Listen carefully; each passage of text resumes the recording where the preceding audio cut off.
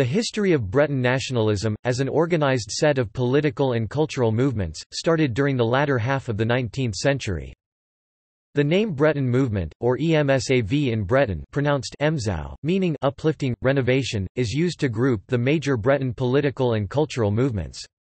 Some feel the term or the movements themselves does not adequately reflect the diversity, internal divisions and conflicts within Brittany.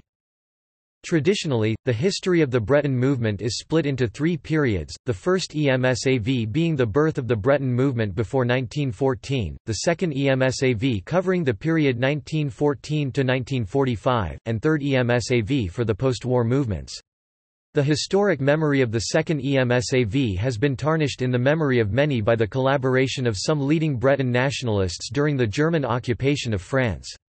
After the war, the movement was widely discredited politically and several of these members arrested as collaborators.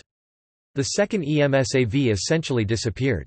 After the second EMSAV went into limbo, Breton nationalism remained practically silent for 2 decades.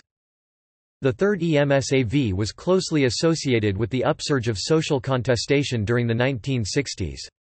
Its movement grew without links with the previous nationalist movements and, in sharp contrast with the earlier ideology, occupied the left side of the political spectrum, with affinity ranging from social democrat liberalism to Marxism revolutionary.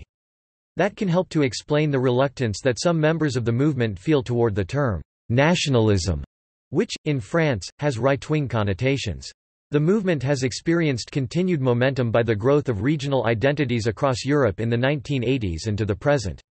Now, Bretons live normal lives around the world. Recently, a new branch of the movement, ADSAV, a far-right organization, has appeared. It, however, is still very small and has no connection with the third EMSAV.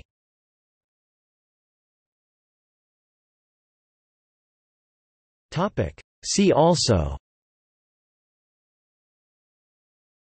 Breton nationalism, Breton nationalism and World War II.